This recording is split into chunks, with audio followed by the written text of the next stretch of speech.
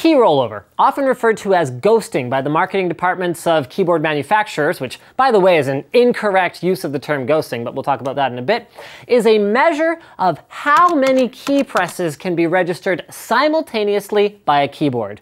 It's represented using the format of N-Key rollover, where X is the value that represents the number of keys that can be pressed simultaneously. The max rollover rating a keyboard can have is N-Key rollover, or NKRO, which signifies that every key on the keyboard can be pressed simultaneously and every single one of them will be registered by your computer. Now let's go back to ghosting for a second. It has a few meanings nowadays. Traditionally, and this is the proper definition, ghosting refers to an extra third key press being registered on your computer as a result of two completely unrelated keys being pressed simultaneously on your keyboard.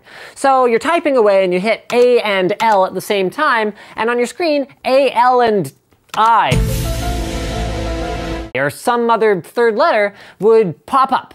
This is extremely rare on any type of modern keyboard. So when you see anti-ghosting on the packaging for your new keyboard, what the manufacturer is often referring to is a very weak 3-key rollover implementation that sometimes doesn't even cover the whole keyboard and offers only partial coverage on certain keys that users are likely to press together, like W, A, and G for FPS gamers. Typically, this kind of anti-ghosting is only seen on inexpensive rubber dome or membrane keyboards. A quick side note here though, guys, is that if you want to test out what value of key rollover your keyboard actually has, Microsoft, of all people, has an awesome tool to do so online. There's a link in the video description, so be sure to check that out. Now back to rollover. It's not just membrane keyboards with shoddy implementations here. Even on mechanical keyboards, until recently, users were often surprised to find that full N-Key rollover only worked on the dated PS2 connector, with the USB interface only being capable of 6-key rollover, which can register up to 6 letter keys and 4 modifiers at the same time, which is why many hardcore mechanical keyboard fans have stuck with PS2, and why some mechanical keyboard manufacturers still include PS2 adapters in the packaging for their keyboards. In recent years, however, new developments have allowed full N-Key rollover to be functional over USB, which is why companies like Ducky and Corsair can offer it on their keyboards no matter which plug you're using.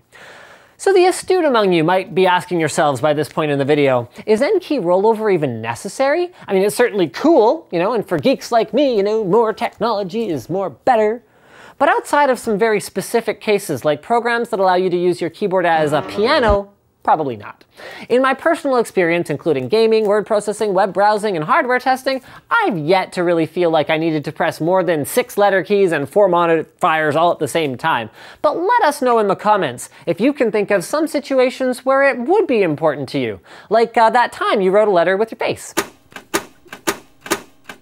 Speaking of your face, do you ever wake up in the morning, reach for your razor, and realize that it has turned into a rusty, dangerous mess, but you just shave with it anyway because you don't want to go to the trouble of going to a store, finding an employee, asking them to unlock the razors, which are behind an indestructible sheet of plexiglass, because apparently no one in the adult world can be trusted to have access to sharp objects?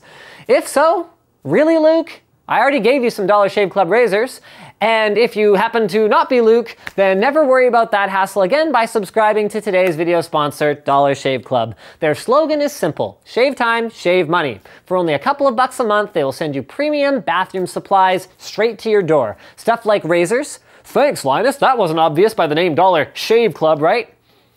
As well as Dr. Carver's shave butter and post-shave moisturizer, and their ever-popular One Wipe Charlie's butt wipes for men, which come in bathroom size and single-use travel sizes.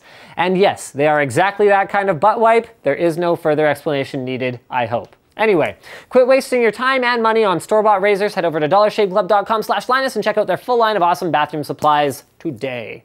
Also linked in the video description, that's why I did that. Anyway, guys, like the video if you liked it, dislike it if you disliked it, leave a comment letting me know if you have suggestions for future fastest possible videos just like this one, and as always, don't forget to subscribe for more videos just like this.